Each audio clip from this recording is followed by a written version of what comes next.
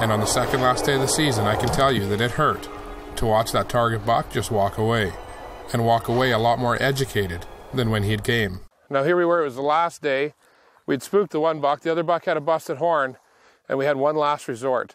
We knew of a great old 4x4 that was hanging around in the plots that we put in at one of our friends' farms.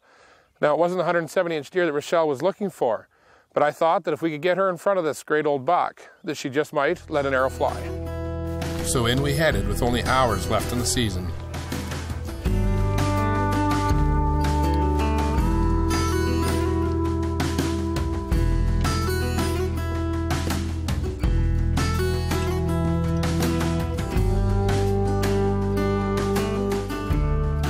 A short time later, the deer began to move, and then the buck I was hoping on, a great old buck, made an appearance.